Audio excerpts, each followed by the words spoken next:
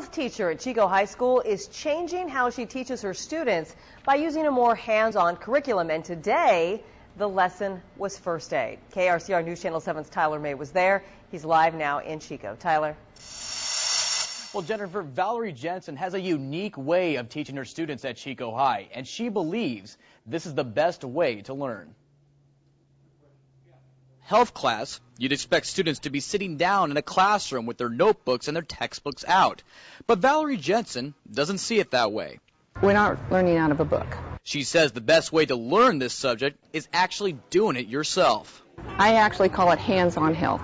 Jensen had the idea of having nurses and paramedics show students what to do during an emergency situation, and by going on at least 2 field trips a month. I really wanted health to be taught in a different way so that it was really relevant to the kids. And so I thought the best way to do it was to have them actively involved. To make this happen, Jensen went to Chico High's principal and got his approval.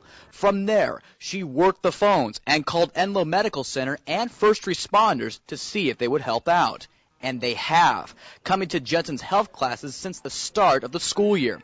For Thursday's lesson, each of Jensen's classes met in the school's theater for a presentation given by Enloe paramedics and nurses. What did I not learn? I learned everything. I learned CPR, first aid. And you're never going to know when something's wrong is going to happen. Jensen believes her kids are getting the best education by getting out of the classroom. The whole idea is for the kids to realize that health is a very personal aspect of their life.